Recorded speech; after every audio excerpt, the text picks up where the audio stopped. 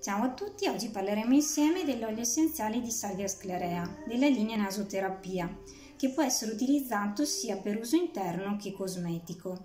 L'olio essenziale di Salvia ha un'azione rilassante per tutti quei sintomi di origine psicosomatica, dunque ansia, depressione, convalescenza, astenia, debolezza negli anziani, ma anche come afrodisiaco.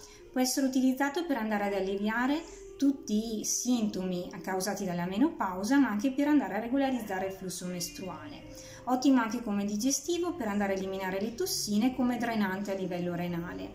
Ad uso cosmetico può essere aggiunto come tonico cutaneo e come antirughe nella normale crema viso. Può essere aggiunto anche nello shampoo e nel bagnoschiuma come antiforfora, ma anche per andare a regolarizzare un eccesso di sebo, dunque non solo a livello del cuoio capelluto, ma anche a livello di pelle del viso e del corpo. In caso di malumore e alterazione del tono dell'umore, può essere aggiunto al diffusore ad ultrasuoni, dunque un diffusore di oli essenziali, 3 gocce di salvia, 3 gocce di rosmarino e 3 gocce di cajeput.